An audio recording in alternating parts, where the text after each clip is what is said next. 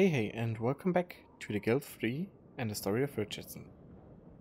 First of all, sorry that it took me 2 weeks for this new episode, but I was kinda depressed and actually sad that we lost the whole progress of the game, and I didn't feel the new save too much, but I came back and played a little bit of another game to maybe get fresh eyes on it a little bit later, and actually found a good way to bring the series forward.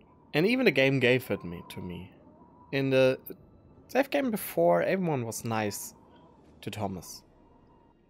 But now we got the first dynasty that actually wanna fight with us. And that's a thing that we see today.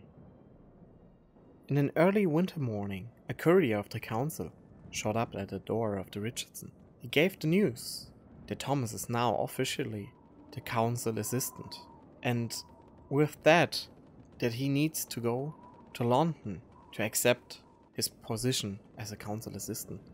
First, Thomas was like, I was not doing this, I never wanted to be that. But Larina said everything is okay.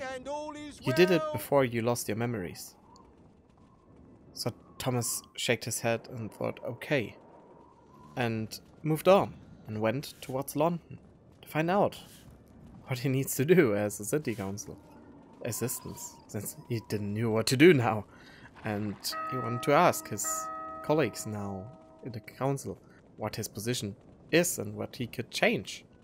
Meanwhile, Larina knew her plan went well, so she went out and met with a shady man that she met long ago.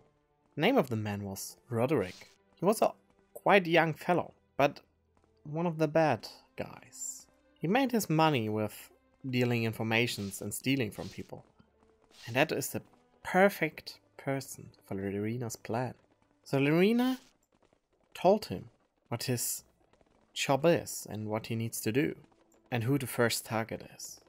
A bit later, Thomas finally got to the city hall to find out what his position could do, what his job is, what he needs to do. He met with his colleagues, the new people, and he actually got several people below him, a thing that he never thought. He has 2 town clerks working for him. One of them was Pannier, a name that we should remember for later on. After they came out of the city hall, he noticed that he already did a law change, but he didn't know. He never changed the law, but there was his name below it. From now on, stink bombs are allowed in the region of London. Why should he allow stink bombs? That's a thing that he couldn't understand. Was he the person that allowed it, or was Larina behind it? That fit together. He knew that Larina was in London, but he didn't know what she did there. Maybe she voted him into the council, and she changed the law in his name. So Thomas went back to the old rod to maybe find out, while working, what is going on. To get his head straight again, he did one thing that he actually learned from Herbert. When Herbert was thinking a lot about both of them, he went to the old rod and smashed the fish heads. So Thomas went over to the rod and smashed the fish heads to get his frustration out and maybe think about it. One of his workers noticed that.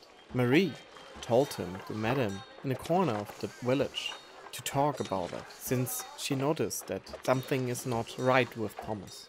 So later on, both met in the corner of the village, and Thomas told her what happened. Marie was instantly triggered by the whole situation. She knew that Larina is not the right person for Thomas, and Larina has its own plans that are quite shady in sometimes. And Thomas is now the toy of Larina, and Thomas should take care what the plans of Larina are. While Thomas tries to figure out what Larina's plans are, Larina got actually passed by on Tamara Pannier, and Tamara Pannier was accusing Larina of bribing the council to choose Thomas over her to the assistant. And now she needs to work below Thomas as a clerk, and made her point clear to Larina that she can't stand if someone tries to play around with her. But this was actually fitting in the plan of Larina. She knew this would happen and sent over Roderick already over to Brixton to find out if there is some shady business going on around the Pannier family. And he actually found some new interesting facts about the Pannier family from a woman that was willingly talking quite a lot about the family of Pannier. In the end, he found out that the Pannier family got their own craft, and that the dynasty around the Panniers is actually an enemy of any craft owner in the whole region of London. And that's actually the reason why Tamara is so triggered about Thomas as a council assistant, since not only is he now in the position that she wanted to be, but he also owns his own craft. While talking to the woman, Roderick knew instantly what he needs to do. He takes advantage of the new law change that he already was informed by. He could use stink bombs to damage the reputation of the Pannier family. Thomas was back at the pier and tried to figure out what's going on. He lost his family that he loved. He's now in a new world, kinda, where he doesn't know who to trust and to work with. He noticed Marie seems to be quite honest in what she's doing and how she speaks with them. At the same time, he got 2 kids with Larina, and Larina seems to be quite interesting. And if Marie is right, he's just a toy of her. At the same time, he wants to get home, but where is his home? It's all questions that fly around in his head. And with this, we are already at the end of this quite short episode, as I always say, but it's just coming down. I always play 2 hours the game and then shortening it down to the portions to get a story in. As I said, I'm sorry that it took me 2 weeks. I did a short break of the game to find a new view of the whole thing. Played a lot of War Thunder actually. Got back in that groove. And if you have any ideas how I could evolve the whole story, I'm open for commissions actually. I'm really open for it if you have any opinion where we should head.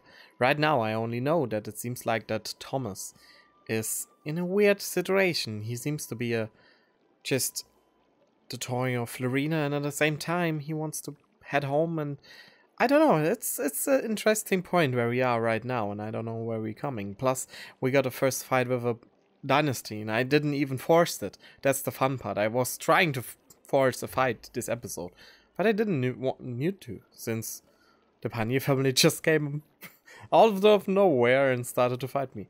So I'm interested where we're gonna head in the next episode, when maybe the fight is evolving. So thanks for watching. I hope you enjoyed this episode, and I hope I see you guys in the next episode. Bye.